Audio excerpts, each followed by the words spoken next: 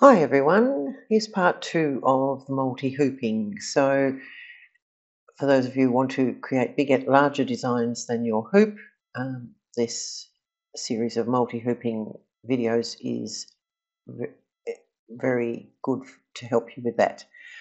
Now, before I go ahead with this video, I do have an announcement to make. I have been running a website for a number of years, and I have decided now to just solely focus on YouTube, and I will continue with my Facebook page as well. So I'm closing down my website, and I will be that will be happening in April when it's due for renewal. So there is time, if you want any courses from there, to go in and purchase those, because all my courses are downloadable. So you can go in and purchase it and download the videos and any other materials, PDFs or JPEGs that you need to complete the course. And because I'm closing down, I've got a special on at the moment for half price. So 50% off anything you purchase. And all you need to do is enter the words half price in the checkout. I'll make a note of that in the description below. So, and along with the link to my to the actual page of my products on my website. Okay, so the other announcement I have to make is, because I'm now concentrating on YouTube and I've had such good support here, I'm now eligible to accept donations. So under each video you'll see a donation button now. So if you think that you're getting good value good value out of my videos, and you are able to contribute to help me continue making these, there is a donate button, and a small donation would be appreciated, but not essential. There is some upcoming news about what other features I'm going to do on the YouTube channel, but I'll announce those later. Okay, back to this video. So in the last part one, I opened this design as an example, and when I went to the multi-hooping, I said, oh, the software has automatically split the design. I wasn't strictly accurate with that comment. The design I chose is for the mega hoop, which is Bernina's mega hoop, and that is a 3-position hoop. So this design is already split so you can use the mega hoop and embroider this out without any alterations whatsoever, because it's already split into the sections for the mega hoop. So if I go out of True View and we zoom in here where the split is, if I can find it now, here we go. So you can see here, I'm showing my connectors. So this design ends here. Where does it start? I think it might even be easier if I go down if I just click on it to select it. So I'll get my select tool and I'll click on this section here. There we go. So that is one section, one object. So you can see that it's already split here. So that's why it was already split in the multi-hooping area in the previous video. You can see there's no overlap here because with a 3-position hoop, you're not rehooping the fabric, so it's not going to move. So you can happily continue on stitching. However, if you have to actually rehoop with a smaller hoop, then you have to be very accurate so you don't get any gaps here. So I'm going to demonstrate a little process you can do if you haven't got a design that's already split. So I've recreated this shape, or part of it, so that it's larger than the hoop I'm using. And so I'll go through to that design now. So here is the shape, and I've put in the Bernina Deco hoop here. I think it's, what is it? All right, click on here to find out. 140 by 200, this hoop. But you can see here that this shape doesn't fit into the hoop. When I go to multi-hooping,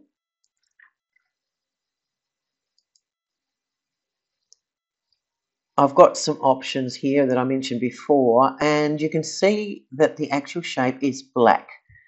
If it's black, that means it won't fit in the hoop. So whatever design you've got, if you've got areas of it that are black, they're not inside the hoop, and therefore you need to do something about it. Now, the quickest and easiest way, as I mentioned in the previous video, was to automatically add hoops. So if I left click on the automatically add hoops button, I will get a second hooping, and it will tell me that it's going to result in 2 hoopings. So I can go OK. And you can see this pink line here. So when you automatically add hoops, the software does automatically split the design. So if I just go back, I'll undo all of that and go back to the design. You can just click on anything to get back to your actual digitizing workspace. You can see this is one object. If I click on the color film to go to color blocks, it's one object. If I click on the individual object, it's one object. So when I go to multi-hooping and I automatically add the hoops,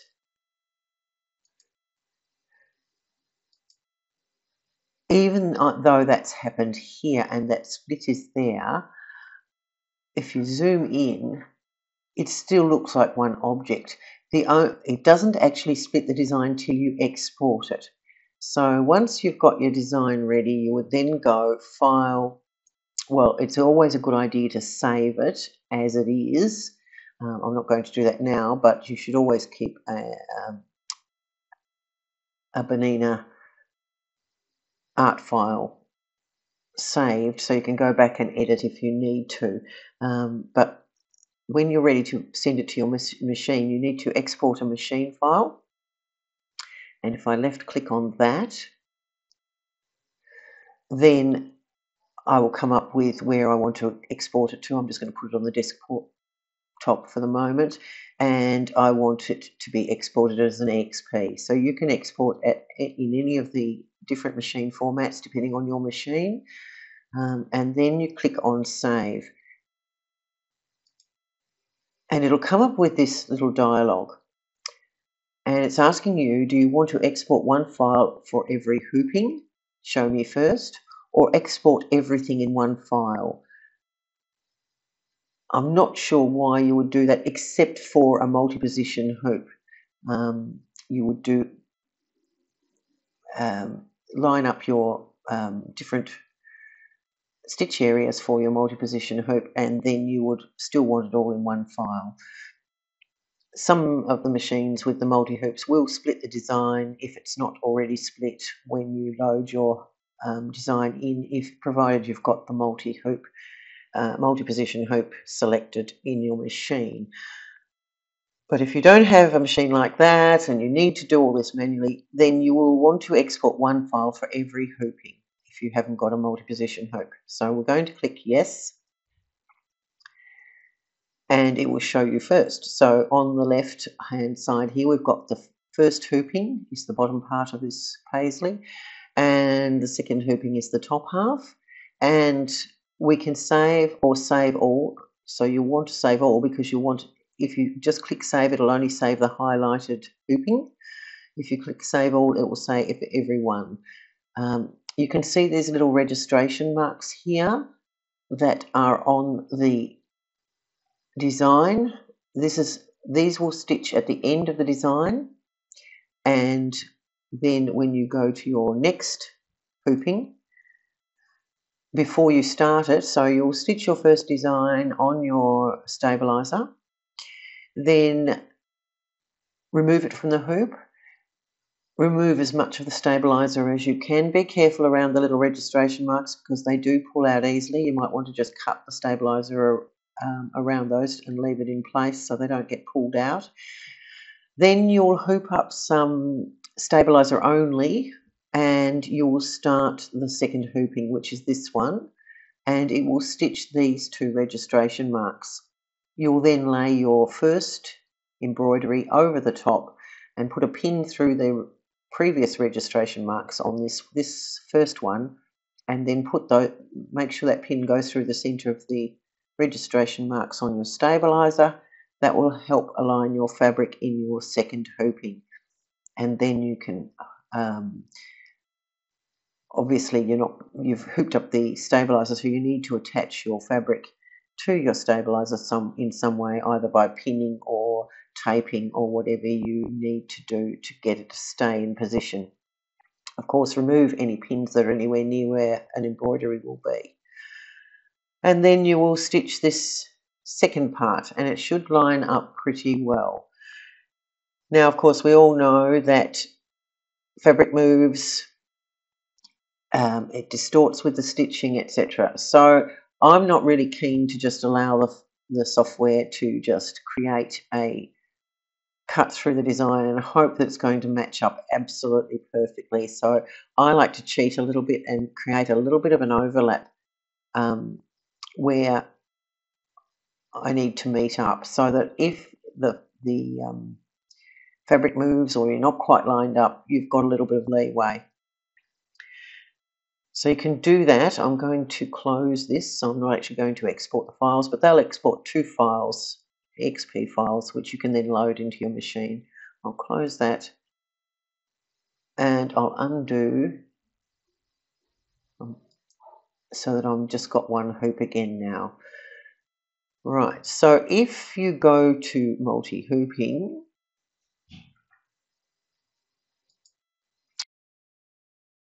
oh, sorry, that's the multi-hooping options. I'm in multi-hooping already.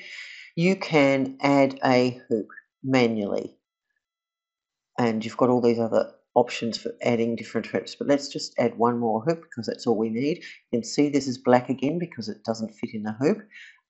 It has added another hoop exactly on top of the old one. If I left click on the hoop and drag, I can move it, and you can line it up exactly if you want to. It's entirely up to you.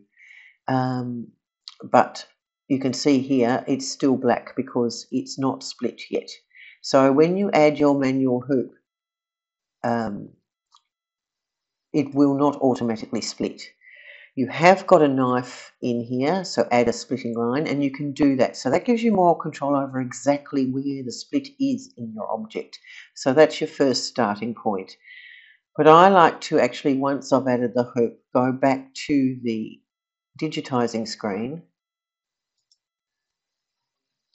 and it will show, I'm now back in the embroidery canvas, and it's showing both hoopings. So I can see that I need to split the design somewhere in the portion that is overlapped by the 2 hoops. So it's a good idea to give yourself plenty of room if you can by having a nice big overlap. You can choose where you position your hoop, so you can position it so that you've got a nice big overlap. And then in your edit toolbox you have your knife tool, so you can grab that and you can manually put your split. Now this is just a satin outline. I wouldn't split an object that was solid fill, or if I had an object, if this was filled with solid stitching, I wouldn't try and multi-hoop that, because you're never going to get a nice invisible join across a big solid fill like this. But outlines, satin outlines, are reasonably okay. So I'm going to put my split through here. So I'm going to left click and split the design there and enter. And now you can see I've got 2 separate objects. I can get my select tool and click off so nothing's selected, and select the first object, and it's split here and here, exactly where I put that split line. And if I click on the second object, you'll see the 2 separate objects there. So if I go through to multi-hooping now, it's green because all the objects are covered by a hoop. So the top half is covered by this hoop and the bottom half is covered by that hoop, because it was split through here, but I did it manually. Now, I just wanted to show you that there's no need to go back there just yet. So I'll go back to the digitizing art canvas, And now I can do a little bit of reshaping to create an overlap there for myself. So I'll click on the top one, and I'm going to go to the reshape tool and zoom in. Now, as you can see, there are nodes around where this object was created. A round node is a curved node, a square node is a change direction or a straight line node. So it's change direction in this instance because we've got kind of like a scalloped edge. The last node is this yellow one here, so don't confuse it with these little handles, orange handles either side. You've just got the one node in an outline, an object. So you can just grab that node, and I'm just going to pull it down a little bit into the other area. And I'm just following that center line of the other area to keep that curve nice, and let go. And you can see now I've got a bit of overlap there. If I actually select the object and zoom in, you can see the other object underneath, the darker line, and then the pink line of the selected object coming over the top. Okay, go back to reshape, and I'll go over. I want a pan. I'll get my pan, which is, you can either press P on your keyboard or grab your hand and pan across to the other side.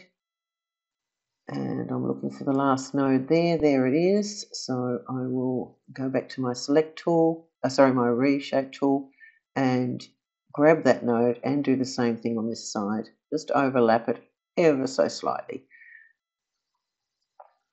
Okay, now I can go back to multi-hooping and export those two designs. And I've got that little bit of leeway and overlap, so I shouldn't have any gaps. I'm going to make one more video on multi-hooping, which just gives you a bit more information about the options, etc., and I'll do that as soon as I can. In the meantime, happy digitizing. There's lots more to come, so stay tuned, stay subscribed, turn on the bell notifications, and hopefully we'll see lots more of you.